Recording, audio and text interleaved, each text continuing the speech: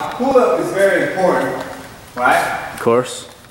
One is it helps your shoulder, helps your lat, and all your muscle, all your upper strength, so you can pull people's head down. So there's right here, Okay. and there's a wider pull. Right. So it helps your back. So it helps your arms, and then here it helps your grip. Just like almost like there's a jiu-jitsu, that one of those jiu-jitsu big rope that people work on. Right. You can use that. Okay. You know, use your grip. But as for us, it's mainly for clinch. So you like pull-ups with it? Yeah, you can do pull-ups. Oh. And you switch your hand, so then when your hands turn, like you change it. You know? I see. Like you ain't gonna be here all the time, of course. You're gonna be here and here, and you pull and pull and pull. You know? And a lot of times they keep their head up. Right. Straight, neck strong. A lot of time I just go for it. You just let them do it? No, because if I'm here, my hands are safe. Oh. You understand? Yeah. I'm looking at here, so if I'm here, boom, boom, and he's gonna knee me. You ready for it? Yeah. That in MMA, what they do, when they hear and a lot of guys block their leg for knee, right? Right. So I always see people do this, right? Right. They just move over, you know? Yeah. Or from here, if they block the knee, right? Like that, see? I just let it go. Yeah. You know, it depends how I see a lot of MMA guys on the cage, they push against each other. Now if my hand here, and I'm pushing against you from blocking my, you know, and then you're gonna knee, boom. You know? Or I can grab it and dip them. You get what I'm saying? It helps a lot. That's why all this conditioning is good for you. To know where their hands at, to know where your hands at. It's to work on your upper strength, you know? So it's just pull-ups like this. Yep. Or you can switch hands and go all the way up and come back down and do some climb up. Yeah, climb up like you would climb up a rope. You use your feet, or is that cheating? Try not to use your feet because you got to work on your upper upper body. That's tough. And then being flexible is very important also because splits and dip. That's my baby right here. Yes. This dip machine? Yeah. The dip machine, that's my love. The split machine, I don't really need it, but I still love it. I mean, it helps the student in this and pull-ups, you know. Weight, you can do a lot of things with weight. Resistance band, I like the most. Okay. Like if you have resistance band, it works a lot on your resistance, you know? And like I said, there's tier bags. You have a couple bags that you can, I'm giving you out my secret now. Just put sand in there with, you know, sand, peel some sand in there. Don't be afraid to need something, put it hard. I mean, the only thing is you might injure yourself, but at the same time, it's gonna help you down the line, you know? I mean, I can need it. It feels like nothing, but... Because you're used to it. Yeah. It hurts me like crazy when I do it. It's gonna hurt somebody. Like, I seen a lot of students comes in and... You know, like... I told you not to kick that bag. You can punch, you know, because they're not used to it. So, I mean, it's good for conditioning, knee conditioning, legs, or your shin. So sand in a tier bag, that's interesting. Do it, you'll see the difference. You will be impressed by when you need somebody, you're gonna be like, that guy's, what? He's soft. He's soft, exactly. Compared to that thing. Not to say that he don't train, but you know, like I said, you have to train a little bit harder than your opponent. Of course. Oh, here's... Oh yeah, I think a mom has one of those. Now, would be good for jiu-jitsu people. Why? Lock guard, right? Right. And it helps your thigh, it helps you get your leg get stronger. But for Muay Thai... Oh. Clinch work. Nobody got out of my clinch. Unless you know jiu-jitsu, then you could be able to get out of it. But if you were clinch, you're like, interesting. Still listening from my mom. And the only thing is, I've seen people bust their face with it when it gets sweaty, and they get lazy and they go boom. So you really have to get control and just pop, pop, pop. Keep it tight, and just burn it. Pop, pop, pop, pop. That's cool. Do it. You will know the difference. You know, you're gonna feel like you do this all the time, and you go grapple with somebody that been grappling you with a long time, and they know that you're not up pretty strong up here, and you go do it against them. They're like, dude, what you been doing? You know? I'll be like, oh, I just ate my oatmeal. That's so cool. This is my other trick. And head is very important. This is my forearm skip. Now, your forearm has to be heavy. What do you like mean Popeye arm. Because when you hit, you don't have to put too much force behind it because your arms are heavy. Okay. You know, so your forearm has to be strong. So at the same time, it's strong for that. You know, so it's for. This is for my other head workout. You bite it. Oh, you bite it and just lift your neck? Yeah. It helps your jaw at the same time. Oh yeah, I bet it would. When you get that little impact and you crunch on your teeth, that's what it saves your jaw. Huh? Yeah. And my #1 star. This is my baby. Your banana tree? My banana tree, my palm tree. Jaw Claw Van Damme has nothing on this.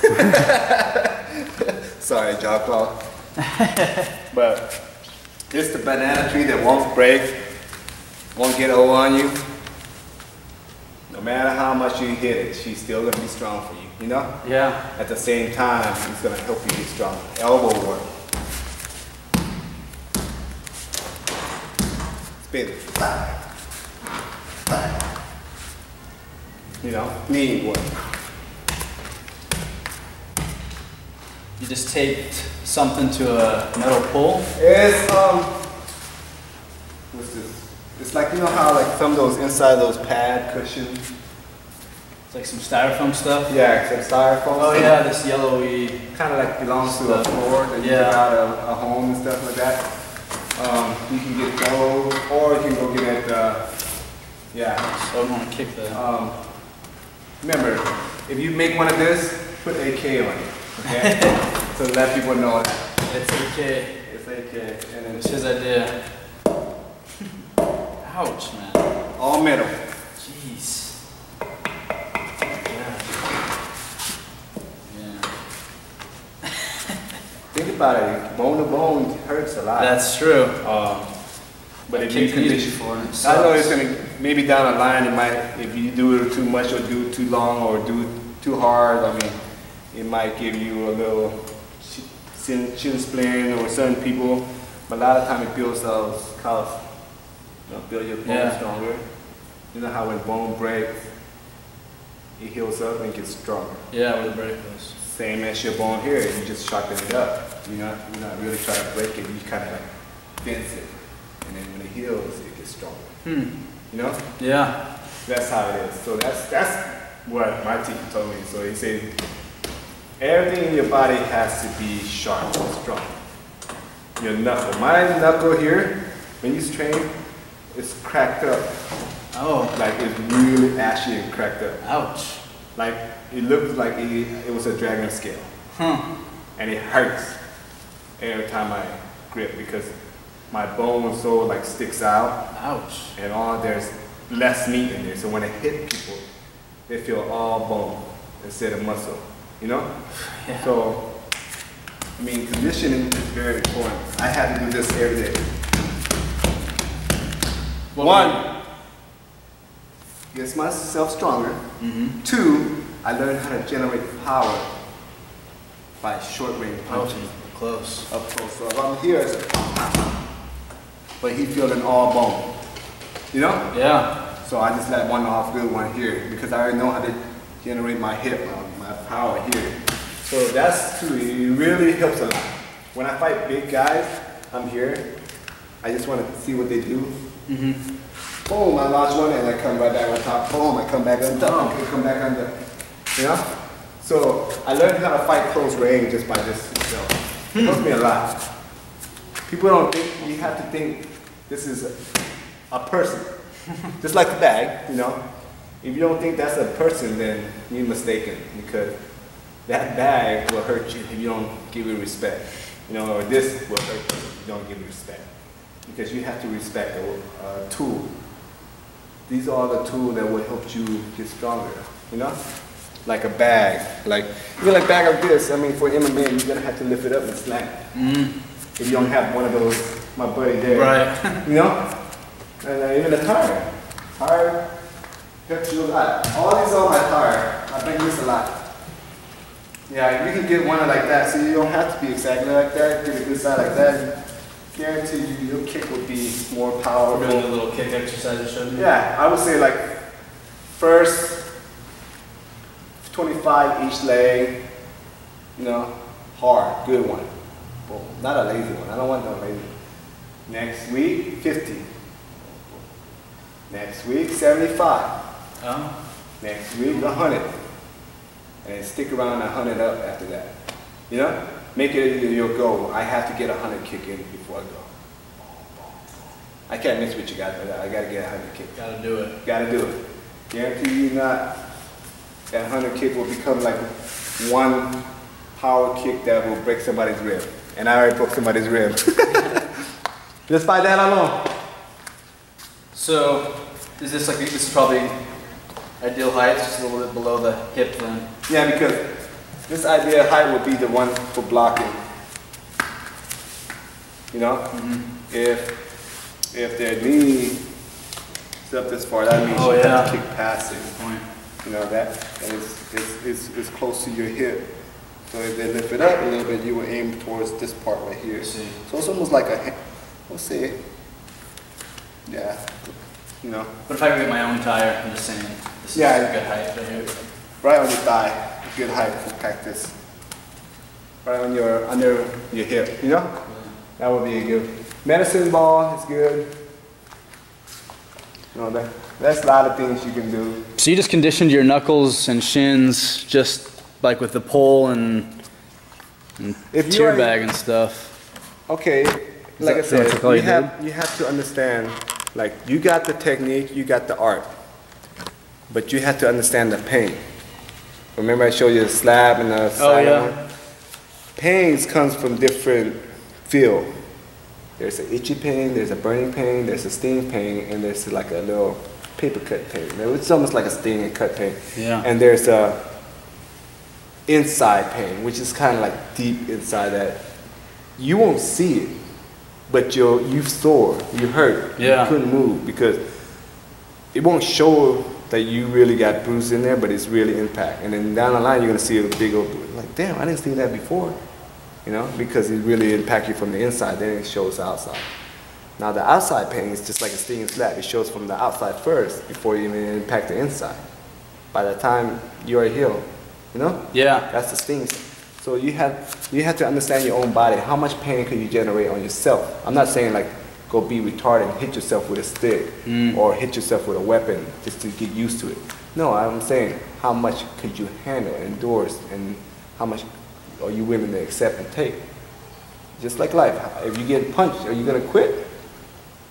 Right? Right. So if you know how to take as much pain, you know your own body, then in the fight, you know how much pain that you can absorb before your body gives up. Yeah, you know? I see. So you have to really condition yourself, and you know how to punch, you know how to do all these techniques, all these forms and arts and cardio. But at the same time, if you don't know how to take pain, it's not gonna help you at all. It's not gonna do much because your adrenaline is helping you already to absorb all that numbness. When you feel the adrenaline rush, like boom, boom, boom, boom, right? And then after the fight, you're like, because the adrenaline is already helping you, right? Yeah. But now you're conditioned. I was watching something on TV or something. So now your body's conditioned. Your adrenaline's already helping you. You come out, you're like, damn, I didn't feel like that was a fight at all. I didn't want to hurt him. You didn't realize that that's how much conditioning you got. You know, there's a difference. Like my last fight, this part was the condition, right? I didn't start conditioning until after my last fight that I fought this kid. I see. And then I kicked him. Boom. Oh. I hit him right on his knee. With your instep? Yeah. Because I'm already damaged all his whole leg, and he didn't lift it up. He just stayed here. He just stayed there. And just boom. I came down. He tried to punch me. I said, boom. Come down, and his legs already tore up. And for some reason, he saw this kick coming in the next one, and he kind of scooped his leg back. Boom. And I went from here to there. You get what I'm saying? Yeah, I see what you're saying. So to avoid my kick, he already know the distance. So when I kick, I went here, boom, and he stepped back, and I caught my instep on his knee. Ouch. You know, and I'm like, oh crap. So I felt it because I haven't felt that pain there before. So I was like, you know what? I'm just gonna let him have it, and I'm going back in it again, because I know how it feels pain. It's just I never felt on that part, you know. So it's different. So my body's like, hey, you already felt these kind of pain already. Let's go some more. So I went some more, and that kind of damaged him some more. So ever since after that fight, I said, you know what? I got to condition my instep. I got to do my instep. I was idiot, you know, because I didn't condition every single thing. You have to condition everything, even your neck. Like here, I got kicked. Yeah. Just like you do that? Just hit yourself? You got hit and you were dazed? Yeah, I remember. Not to remind you, but nervous system. Right? Oh yeah, I can feel that. Just and this is all your nerve system, okay? This is your balance back here. Okay. You know how when all the skater riders skate and they slip and bust their head and they're blacked out? Yeah. Or when people get a car crash or when you get the head whip and they black out? Yeah. That's because your neck here is controlling all your nervous system to your balance here. Huh. This controls your eyesight. Interesting. That's why you don't want to get hit in the back of the head. That's why getting hit in the back of the head is illegal. Right? Or else everybody would have hit you from the back of the head and you're done. Because this is the part where it's not for you allowed to hit to be a fair fight. Let the man stare at you, fight, you know? Yeah. So this is your nervous system. So if you don't train that, you also like, you know how when you get hit, boom, you like, ooh, dazed. Yeah, yeah. And you try to catch yourself. Your eyes shaking, you blurry, and here comes this guy. He's gonna attack you. You have to train that also. You know? Yeah. The way to train that, chop yourself in the neck. Chop it yourself, huh? But you have to stare at something. Try not to try to read a whole word or try to stare at one dot and don't let it shake too much. Huh, interesting. So then at the same time, I got kicked here twice. Yeah? On a training though, not even in the fight. Because I hold a pad for the guy, it's supposed to be one kick, 2 kick. Oh, but he just did the same side? Yeah, so he thought it was 2 kick. And he was a wrestler too, and this guy was like, he got good power. Strong guy. Yeah, he's a pretty strong guy. I went, one kick, boom, 1 kick. Like, he go, you alright? I looked at him, I'm like, you just kicked me? He not paying attention? He said, 1 kick, oh, 1 kick. He go, I'm sorry, bro. I'm sorry, because he thought I was going to kick his ass. My eye went from, you serious? You just kicked me? You know, like, I went from happy guy holding pad for you to a guy that I'm going to be like, are you not paying attention? Like, did you really just kick me, you know? But that's because I trained myself so much here. So you're able to take it. And I was able to roll with it. You know, take punches once I without getting knocked out or something. Yeah. So, and that's another thing you can do. And now, as a Muay Thai, they kick here and here, right? This is another thing you can do. Have your partner or whoever your buddy is and kick you there.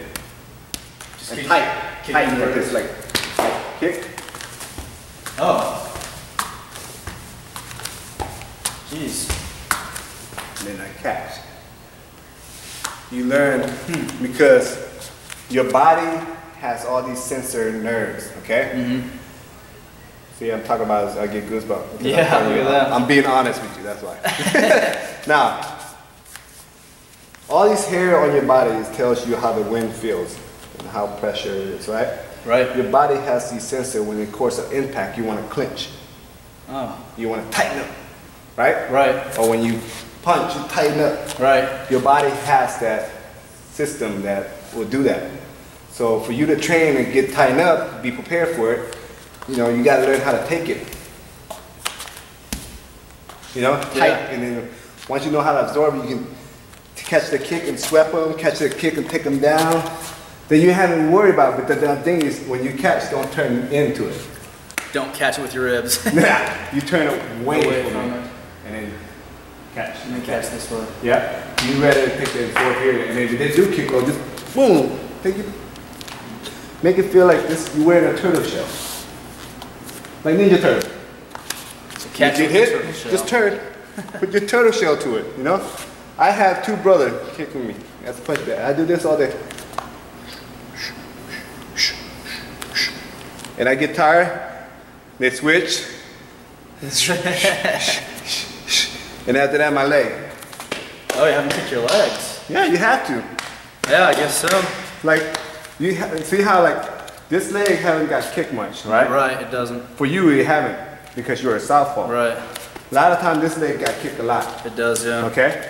But you have to learn how to absorb the impact. So when they kick you, you gotta learn how to absorb it. That was just the instant. Imagine it's a shin. Yeah, that was really bad. So I recommend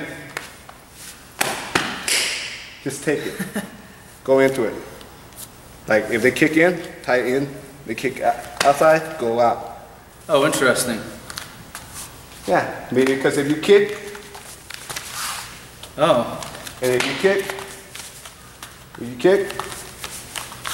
it's this part right here impact, and we'll roll up, and I can catch it. I see. I And don't. how are you dipping in for the inside kick? Oh, just twisting it. in the inwards. Yeah, Just like that. that's it. You want to hurt somebody, and they go for inside kick. Oh, catch him with the knee? Uh-huh. Yeah, That's that's it. really bad. Watch the top of the fight. There's some guy that broke his leg because of that. Yeah, Boom. Well, even Anderson Silva broke his leg. that's right. Because he kicked the guy and the guy went out. And with the instat. That's why he broke his, your joint has to be strong. You got to do this a lot too.